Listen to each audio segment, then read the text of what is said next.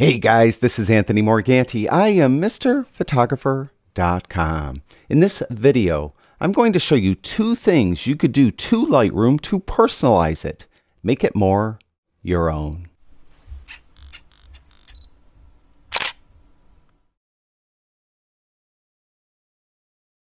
The first thing we're going to talk about is called the identity plate. When you look at Lightroom, if you look over at the top left-hand corner, it has LR, Adobe Photoshop Lightroom Classic.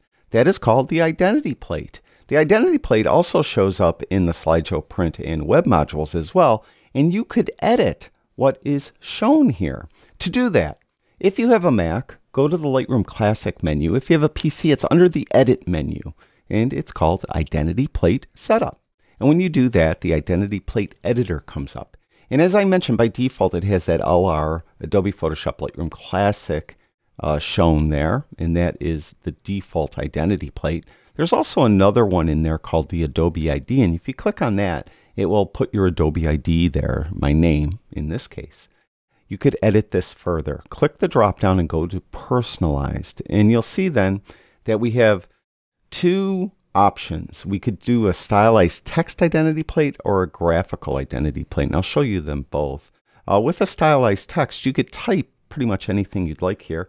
I'm just going to put Photography by Anthony Morganti, and you can see it showing up over there on the left-hand side. Now it looks kind of bad, right? Well, we could edit it somewhat. We could change the font, the size of the font, and the color of the font. And so if I just want to change my name, so I'll highlight that, and I could make it larger, first of all. So you can see now it's larger up there. And I also could change the color. Let's make it blue. All right, so I made it blue, and I don't need. I could do like this, and I could make it like something like that, I guess. And I also could then actually change the font itself. So if I want to go here and I want to change it from Helvetica, is that how you say that? Helvetica to, let's say, Garamond, something like that.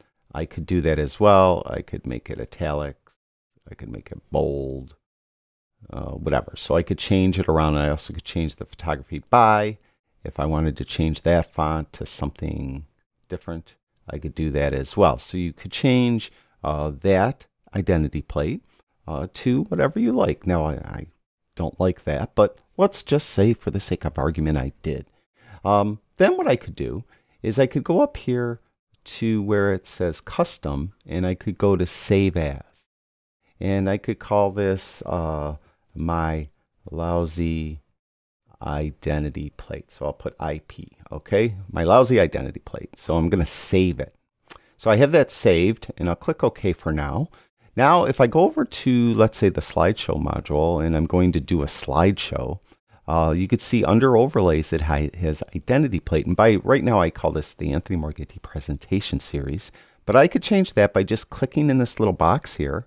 And I could go to my lousy identity plate right there. So now it is there, and I could move it around. I could put it down here. I could scale it. I could change the opacity, make it lighter or darker, and scale it larger and smaller and all that. So that is where the identity plate also comes in.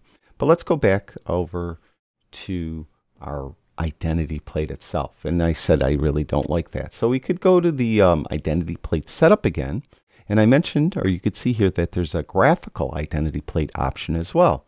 So if we click there, it's going to ask us to locate a file. And this is a file that you would have created most often in Photoshop. And I created one very quickly before this video for this demonstration. And it's on my desktop, and I called it logo.png. And we'll click on that. And you can see there it's AM Anthony Morganti Photography. So that is my identity plate. And similarly, I could go over here and I could save this, and I could give it a name. Logo identity plate. Okay, so that then again will show up in the slideshow print and web modules as well if I want to use this on any of those modules or in any of those modules. So I could personalize this identity plate. So that's one thing you could do. I'm just going to go back to my Adobe ID because I like that. We're going to click OK.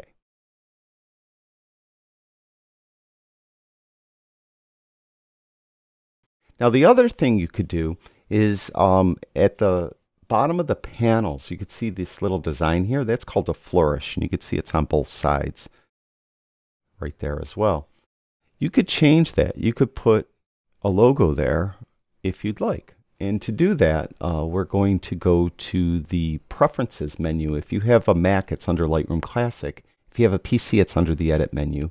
And we're going to go to Preferences, and we're going to go to the Interface tab. And you can see the very first top, it says Panels, and it says End Mark, Small Flourish. You have the option to do none. So you see there's nothing there. Or you have the option again to add your own logo. So we're going to go to the Panel End Marks folder. What you need to do is you need to put your logo in this folder. So we're going to open that folder, and you can see I don't have anything there. Also, you'll have to close Lightroom down and reopen it for this to show up. So I'm going to close Lightroom now. I have that folder open. All right, so it'll close down, and here's that folder. And I have my logo on my desktop. It's the same logo we just used for the identity plate, and I'm going to move it in there. So now it's in that folder, and I could close that down. Now we'll reopen Lightroom. And once we reopen Lightroom, we'll go back to our Preferences dialog box. And again, on the Mac, it's under Lightroom Classic. Under PC, it's under the Edit menu. And we're in that Interface tab. Now we'll go to the End Marks, and we'll go to logo.png. And you can see there it is showing up underneath where that flourish was.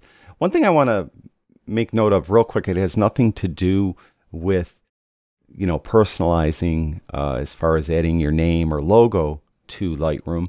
You can see font size. Right now it says small default. These are the font sizes for like your basic tab and whatnot over here. The thing is, if you go to, you have two choices, small or large. If you go to large, you'll see nothing happen because you have to close down Lightroom and restart it. The change between small and large is minute. I mean, you could barely notice it. And a lot of people have problems, especially like on laptops. If you're using a smaller laptop, you can't see very well these you know, sliders. The sliders are also really small, so it's difficult to move them in very precise movements when they're smaller. And the font size going to large doesn't have that much of an effect. I just wanted to point that out. So when you do it, if you do go to large, you're going to have to close Lightroom down and reopen it for the change to take effect. And actually, for me to even see the change, now I changed it to large. I was on small.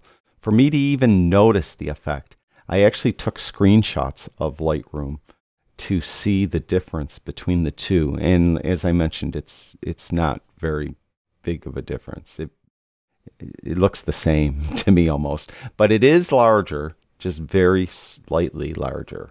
All right.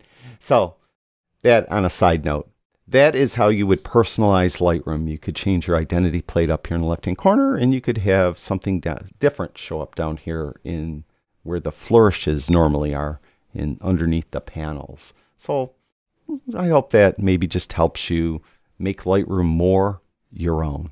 Thank you, everyone who watches my videos. I really do appreciate it. I'll talk to you guys soon.